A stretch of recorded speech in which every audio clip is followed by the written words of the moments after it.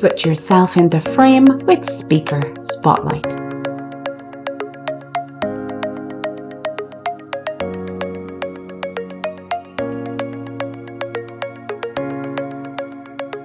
Today we're looking at a brand new feature in Google Slides, announced in February and rolling out to an interface near you from last week. Today, let's take a look at the Speaker Spotlight function. What is Speaker Spotlight? Speaker Spotlight allows a presenter's video feed to be visible to the audience when a slide is in slideshow mode. Video feeds can be framed in one of 14 default shapes or combined with the mask function to access a wider range of frames. Speaker spotlights can be added to all slides or specific slides as chosen by the slide editor. Once inserted, an editor can avail of the Format Options menu for the shape in order to resize, rotate, position, and add drop shadow. A speaker spotlight can be animated, allowing the presenter to introduce the spotlight in a timely and engaging way. So let's take a look at how it works. From the Google Slides toolbar, access the Speaker Spotlight icon. Choose a spotlight shape to frame your video feed. For this video, I've chosen a square. I can change the shape by accessing the Speaker Spotlight icon again and choosing to insert a new spotlight. Alternatively, I can click on the spotlight and access the mask icon, which appears in the toolbar. You can see here I now have a choice from all of the usual mask shapes, arrows, and cutouts that you would usually see for image masking in slides. To position my spotlight, I can simply drag the shape to an appropriate position in the slide, or I can use the Format Options menu to place the shape in a specific position using X and Y coordinates.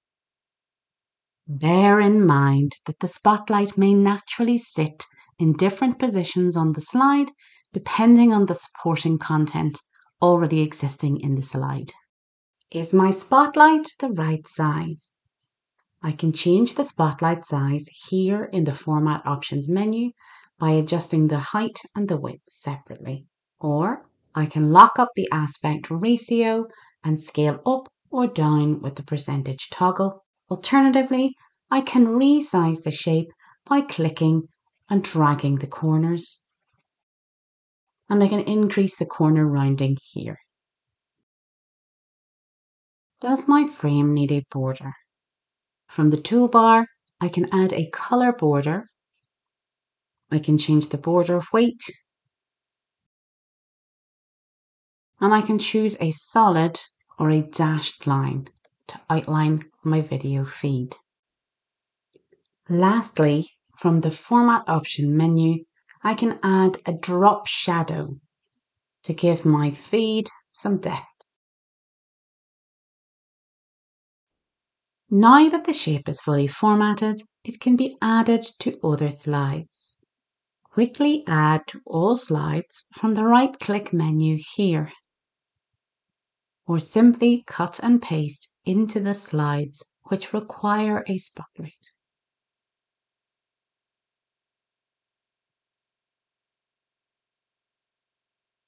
Of course, once we have added our spotlight to the presentation, first application that you may imagine is to use it in a remote meeting. Adding a spotlight allows the presenter's video feed to appear in the presented slides. Whilst the speaker spotlight is in use, the video feed to the presenter's tile is turned off. We trialed the speaker spotlight in a Meet presentation using the co-presenter controls. As the speaker spotlight takes the video feed from the user who is presenting the tab, our recommendation of using the co-presenting feature is to turn off speaker spotlight. You might consider using the speaker spotlight when presenting to a larger audience or in a venue with poorer sight lines.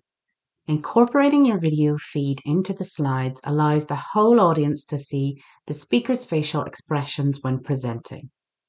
The obvious watch point here is that you will need to present from one position in order to be picked up by your camera.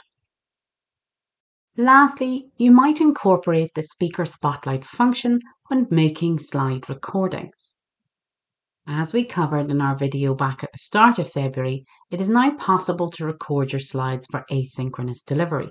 While the recording function does give options for speaker view in the video, we find the default shapes, sizes and positions are limited. If you instead use the speaker spotlight function, this gives you much more customization for the presenter view in the recording. When you use a speaker spotlight in your presentation, it will replace the default presenter view when recording. This can be helpful with positioning your presenter in relation to slide content, which when working in the default, you have to reposition as you present.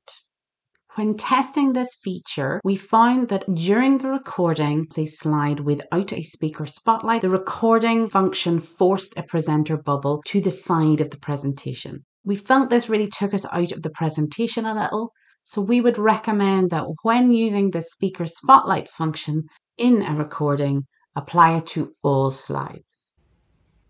So there you have it, a nifty little feature that allows you to insert yourself into your presentations and really enhance your hybrid or remote meeting.